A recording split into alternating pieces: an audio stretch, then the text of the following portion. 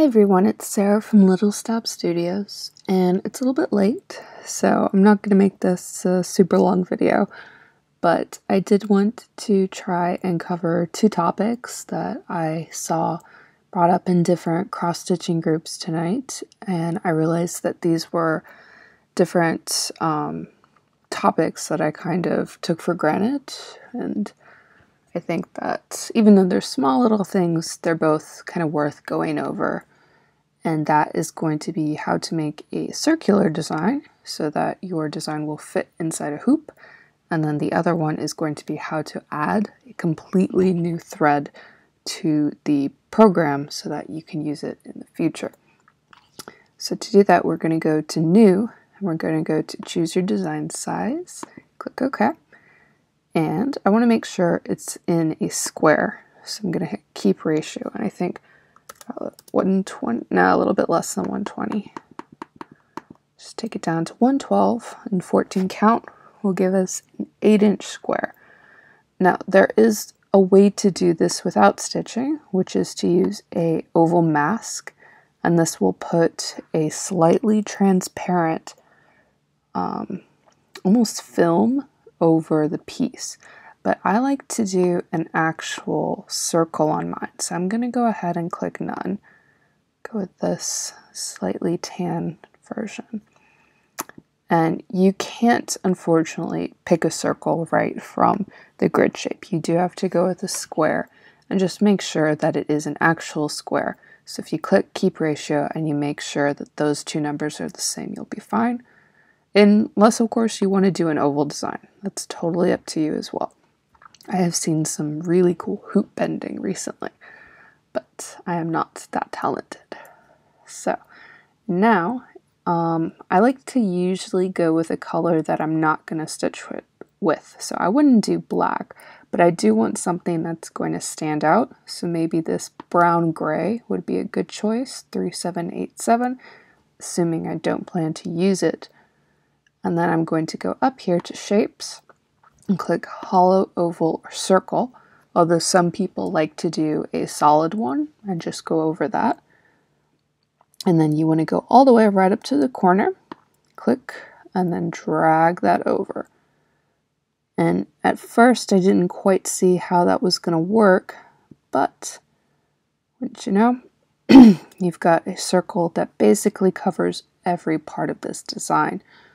Now, of course, you can always play it safe. I'm going to hit Command-Z and undo that. And if you want to give yourself a little bit of room, just so that you don't have your design right up by the borders so that it could fit into an 8-inch hoop comfortably, let's say we want to do 1, 2, 3, 4, 5, and then we'll go down 1, 2, 3, 4, 5 as well.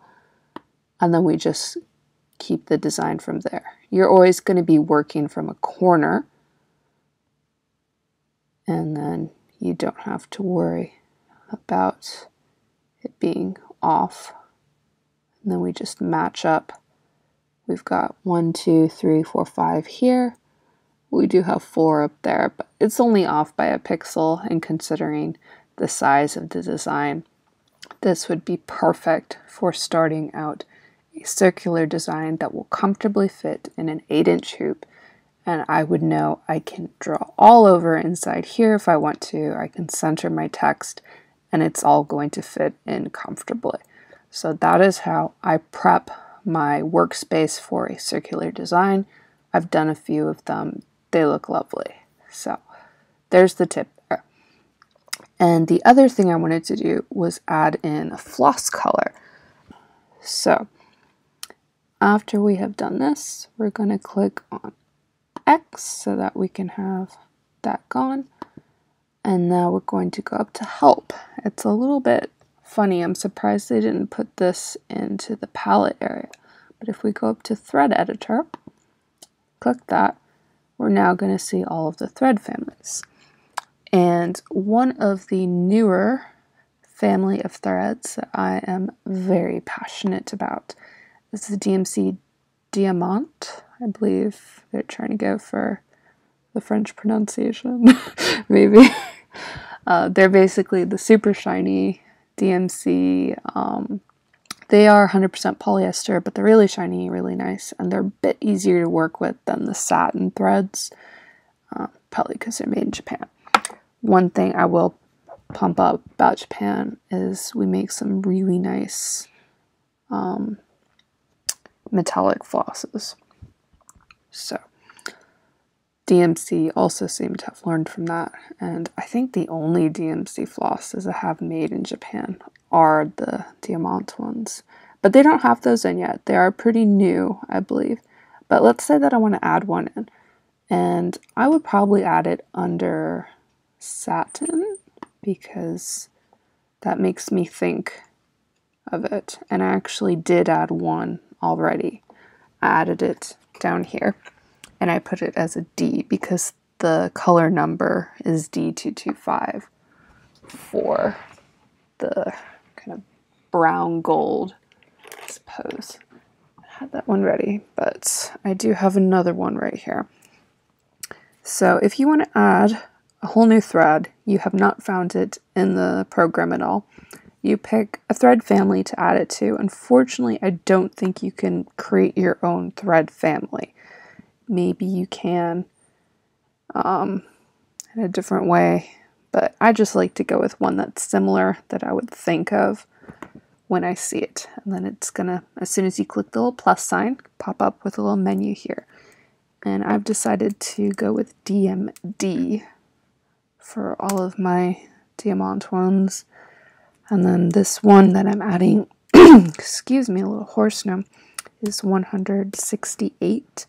This is a very silver looking thread, so I will call it,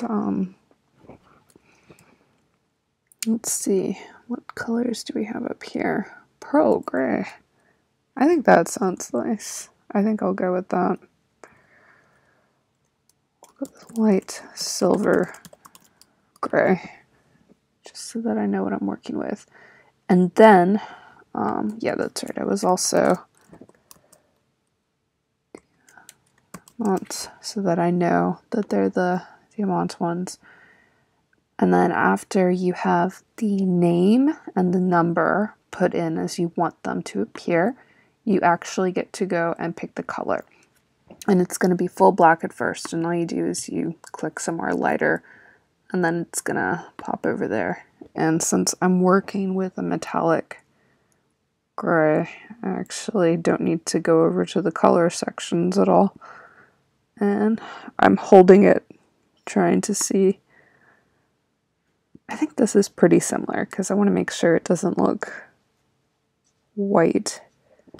I do love these threads though. If you haven't tried them, basically for the diamant ones, you use one strand for about 1 to 2 strands of satin floss, so you don't have to worry about separating the threads, which is so nice. And then they also have a larger version of this, which is slightly thicker and is for 3 to 4 strands. So just not having to separate the strands makes such a difference. I love it. So I think this looks good. You can see they do have a white one, which is pretty similar, but mine is a little bit darker.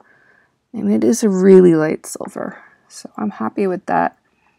And this is going to save it in the DMC satin family. So as soon as I click save, it's going to be like, are you sure you really want to do this?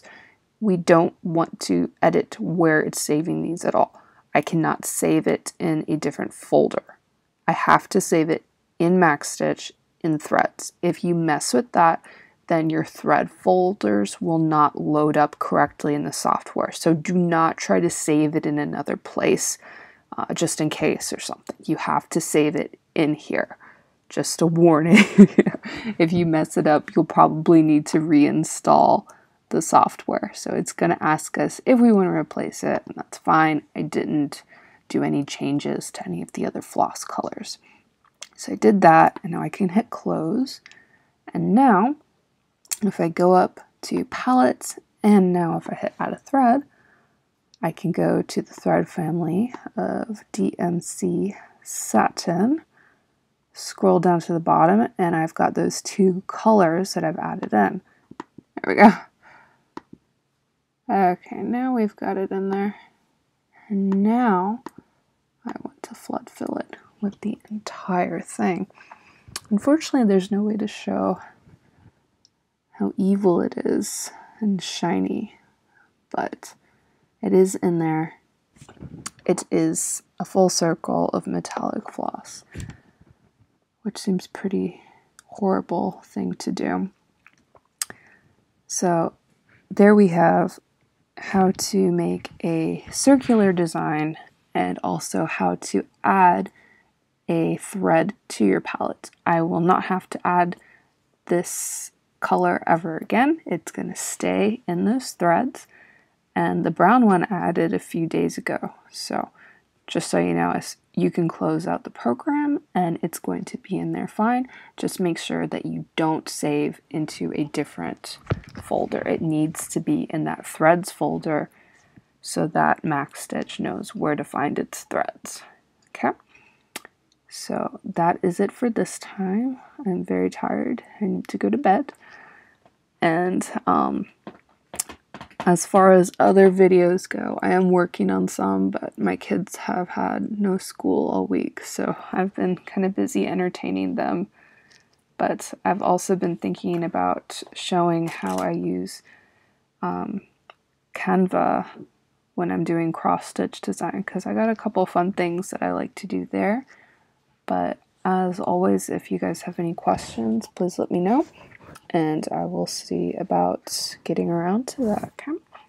Have a wonderful time stitching and designing, and thank you guys so much for subscribing. It's been really nice seeing how a lot of people seem to find this helpful, so I will continue to try to find things to help you with.